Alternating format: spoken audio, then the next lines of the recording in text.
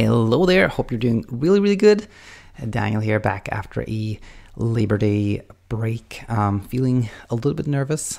It's funny, you know, it's like kind of like when you've not worked for a couple of days and you go back and you feel like, oh, things are new and how did I do this again, etc. But again, of course, super excited to be back. And we have a comment from Dr. Jessica C. I'm just going to say Jessica.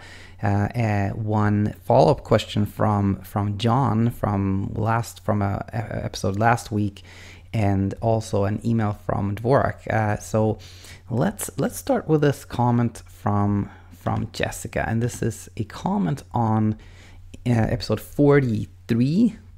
Which is about this entity called paradoxical insomnia, and we'll comment on that in a second here. And by the way, actually, let me do this right away. I have oftentimes I realize that a lot of people may be completely new to the podcast or the YouTube channel, and a lot of things I talk about may seem, you know, unfamiliar or strange or whatnot. And so I'm going to try to do this more regularly and say that if you're completely new, then check out the first episodes. You know, episode 1 through 10 or even through 20. Those are where I go kind of the basics of how to, you know, get better using these techniques known as cognitive behavioral therapy for insomnia. And so yeah, basically what I talk about here is called CBTi. But as I've learned more and more, I've included other things too, like mindfulness-based therapy and ACT, etc.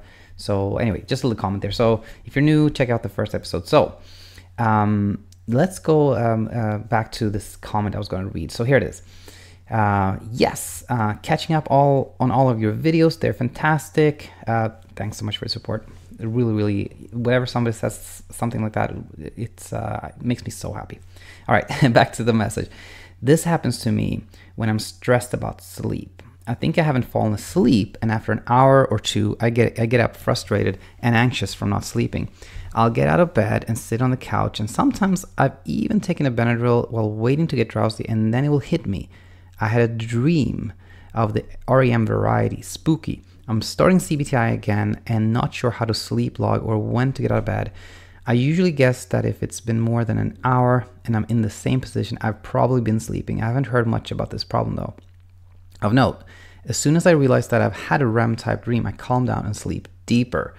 All right, so a couple of things. First of all, going back to what the video that Jessica was commenting on was about. That video was about paradoxical insomnia, which is this type of insomnia, let's call it that, where you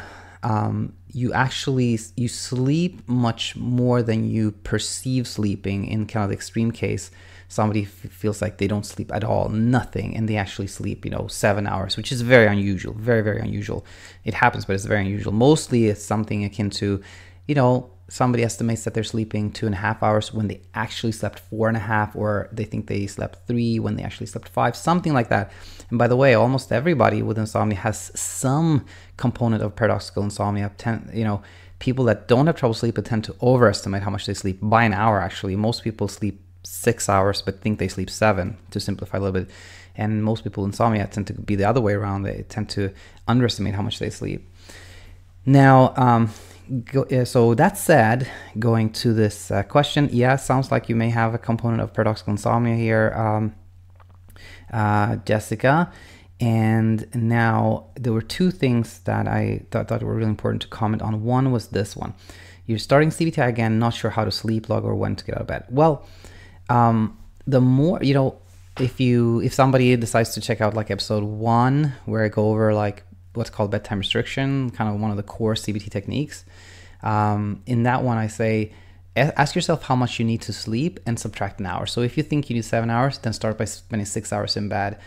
The more and more I do this, both here on the channel and in clinic, I realize that for almost everyone, it becomes appropriate to spend about 6 hours in bed, or 6.5, 5.5, somewhere around there. But really, for almost everyone, picking a number of 6 works. So if somebody out there is like, yeah, I don't want to do any math, I'm just going to pick a number, maybe pick 6. Pick 6 hours.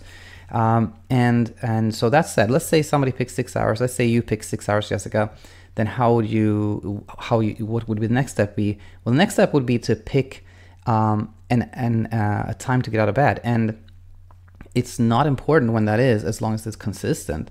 So if you say, I'm going to get out of bed at 6 a.m. every day, that works great. Sometimes people say, when I do this in clinics, sometimes people are like, oh, I think I like to get out of bed at 8. And then I say, well, then you have to stay up until 2 a.m. And then they're like, whoa, oh, let me think about that. So oftentimes I feel like picking an earlier time works better. It's easier to do like 11 p.m. to 5 a.m. than, 3 a.m. to 9 a.m. for most people. But that's it again. Just pick a time that is good, and the most important thing is to stick with it. And so let's say somebody picks 6 a.m. and that means they shouldn't go to bed before midnight. But then if it is midnight and they don't feel sleepy, then you should wait. Never go to bed unless you feel sleepy. But the wake up time is very important. So even if in the beginning, what happens often is that people are kind of like, whenever you try something new, you're a little bit like apprehensive. You're thinking, is it going to work or not? How is it going to help me? And that in itself can make it hard to sleep. So oftentimes people end up having a really tough first couple of days where they don't sleep well, even though they go to bed late, and they have to get up early and feel really tired. But if you keep going, then things start falling into place, meaning you have two kind of short, little sleep nights. You still get up early. Well, then your sleep drive, your need to sleep increases. And then by the third night, maybe you'll start like, okay, fall asleep quicker, sleep through the night, etc. So just some thoughts on that. And by the way, how to sleep log, I think the simpler the better. You can print these sleep diaries online, although most of them that are online tend to be kind of complicated. So I think you can just, pick any piece of paper and write down what time you went to bed, how much you slept, what time you get up, how many times you remember waking up. Plus, I think this is actually even more important, to be honest with you, logging how you feel during the day. And it could just be one thing, like, how do I feel today? On a scale of 1 to 5 or 1 to 10, like I felt great or I felt terrible. Like, and that's really important because this is what I feel like the first kind of 2 weeks of starting using CBTi or these type of techniques is really good to log, to like kind of get into routine and keep yourself accountable and log things. But the further you move, the further you get from that initial 2 weeks, the more it becomes about kind of the opposite, actually, to stop logging eventually, to stop thinking about sleep, to get attention elsewhere. And so I guess that was just a comment. I felt I was going to another place there, but yeah, so that's important. But going back to why it's good to, okay, now I see where I was going. Now I remember where I was going. Why it is important to also in your logs include like how you feel. It's because that becomes more and more important, because the further you go along, the more you want to focus on how you feel rather than what time you went to bed, how much you slept, etc. And the more we eventually focus on that, the better sleep becomes. And that how we feel should always be the goal. If our goal is to get X amount of sleep, then that just leads to frustration and clock watching. But if our goal is to feel good, that takes attention away from sleep. So that's good to start with even from the beginning. All right, very good. Now, the other thing was this one. So Jessica wrote, I realized that if I've had a REM type dream, I calm down and sleep better. I think this is my interpretation of that, or I think when I read that is, again, sleep is all about confidence. When somebody that has no trouble sleeping, they basically have solid, like 100% sleep confidence. They don't doubt it at all. They know that they're going to go to bed and sleep, and they do. And by the way, if they have an off night where they don't sleep, if their sleep confidence is really high, they don't really pay any mind. They're like, oh, that was odd. I didn't sleep much yesterday. Well, okay. And then the sleep confidence is is still there. So the next night they sleep good again. But when you have insomnia, sleep confidence isn't there. We question if we're going to sleep, how much we're going to sleep, etc. So where I'm going with this is to say that I think that if somebody like yourself, Jessica, you get out of bed when you can't sleep and then you kind of doze off and then you realize, whoa, I had a dream. I was really sleeping there. That kind of like, I feel maybe like boosting sleep confidence. And then that, you're like, oh, I slept, I can sleep, and then then you sleep better that the following few hours or several hours or whatnot. So a little comment there on sleep confidence. So I want to say to you, Jessica, thank you so much for these comments. Super, super helpful. And you know, any more questions, please keep them coming. Okay, now let's move on to this email from John. For background, if you want, I made a reply to John. That was, I believe it was Friday, a couple of days ago, and it's episode pod 42. And so let's just read this email here. Quick question. For this sleep restriction or bedtime restriction, if it isn't working as efficiently, what would you suggest regarding bumping up the sleep restriction to kick in? Right now, I'm at 6 hours. Would you suggest 5 hours, or ultimately you don't want to limit to less time? I appreciate your response. First of all, thank you, John, for sharing these questions. They are, as I just said to Jessica, extremely helpful. Anybody else out there has a question, please leave a comment or email me. Now, to answer your question, the kind of classical thinking when it comes to cognitive behavioral therapy for insomnia is that if you spent, let's say, 6 hours in bed and you know, you're still having trouble sleeping, then you should spend even less time in bed. And if you go back to the first kind of episodes of this channel, that's kind of what I was saying to people, that you could try that. As I'm becoming older and wiser here, I'm not sure that is actually the best thing to do. I actually believe much more now in just, you know, set it and forget it. Like pick a time and then continue with it. So if somebody says, you know, I'm gonna spend 6 hours in bed, and then, you know, a week later, or even, you know, maybe 9-10 days later, they're like still not sleeping that great, probably best thing to do is just keep going. Like, don't change anything, just keep getting up at, for example, 6, keep staying awake during the day, don't go to bed before midnight, and just keep going. Because the more we change things, oftentimes the more kind of anxious, and, you know, we start questioning how that's going to work, etc. So I think for most people that are doing what's called bedtime restriction or sleep restriction, the best thing to do is just keep going. And when the number is 6, that said, sometimes people pick a number of, like, people say, oh, I'm doing bedtime restriction, I'm only spending 8 hours in bed. That may be too much. But so for that person, it's probably good to go down to 7 or 6 hours. But if somebody is at 6 hours and it's like within the first 2 weeks, probably the best thing is just keep going. That says it's not wrong to say I'm gonna tighten this up even more, but for most people, I think just keep going is the best thing. That said, if somebody has been at 6 hours for, like, you know, more than 2 weeks and still, like, not sleeping during the day, still has a hard time falling asleep and staying asleep, then it's probably good to go down to even less. But I think that's the minority. So, okay, John, hope this was helpful. And just as I said to Jessica, please send me another question if you have one. And then finally, we're going to go over to an email that is a little bit longer one. And actually, it's not that long when I see it, but it is from Dvorak, and it came in 4 days ago. So let's read this. Hello, Daniel. First of all, sorry for my bad English. No problem at all. I get everything you're saying here.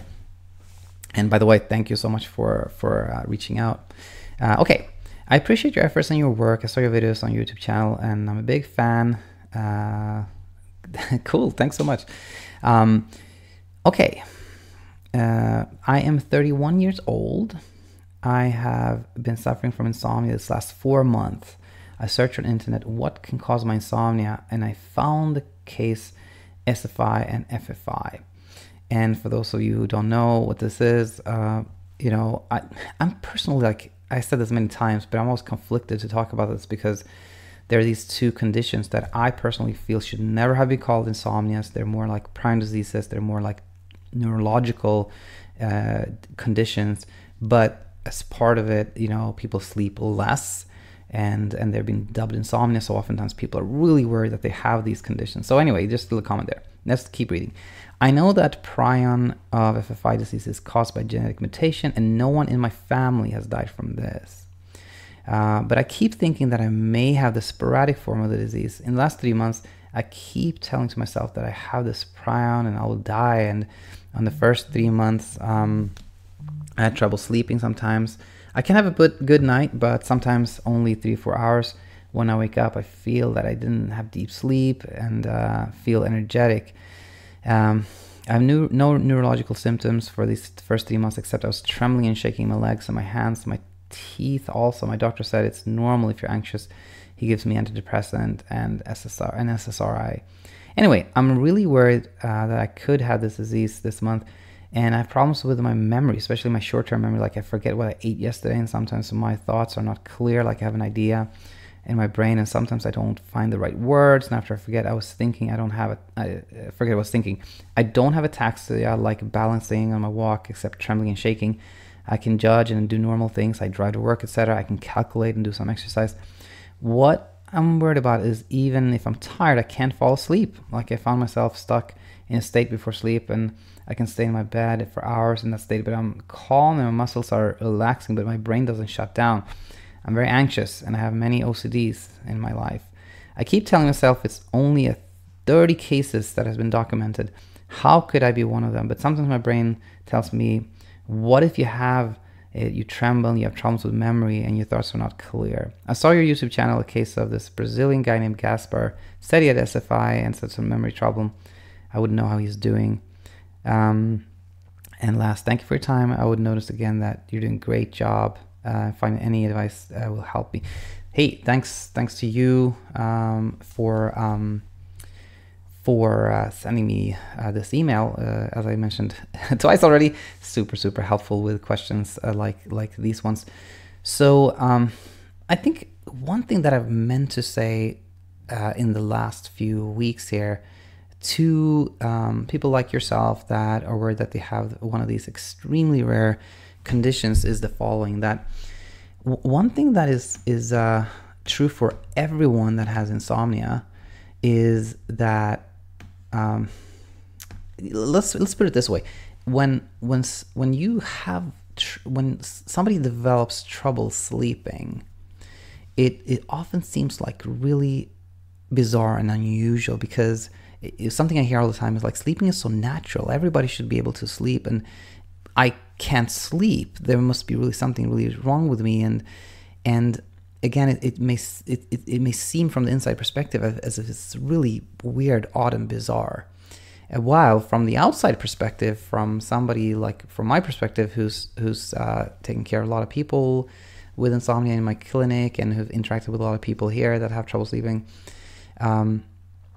it is virtually never any surprises. Like you see the patterns, you hear the same things over and over again. And why am I bringing this up? Well, it's because when somebody has trouble sleeping and they perceive their own, insomnia as like very unique and special and unusual, then they often try to find like a unusual reason for it, and maybe some kind of unusual and unique special treatment for it as well, which is really never helpful. On the flip side of that, when somebody is kind of realizing that, a lot of people have had similar problems to myself, and although there's always there's always little things that are different from person to person, overall it's my trouble sleeping is very similar to that person's trouble sleeping, then it makes the trouble sleeping less of a mystery. It becomes something more ordinary, something more mundane. And then when we start thinking of our insomnia as like, I just have like ordinary insomnia, like so many other people, then it takes away power from the insomnia. It's like, it's not that unusual. It's not, it's not that rare. And that also means that what's working for other people probably will work for me too. And that kind of builds confidence, and that really becomes a path towards like sleeping well again. And here's what I wanted to say. And what I just said is kind of a general thing that I say a lot to everyone. But my recent thinking and realization, if you will, is that I feel like, the tendency that very many people with insomnia have to think of their own insomnia as like kind of unique and special and unusual.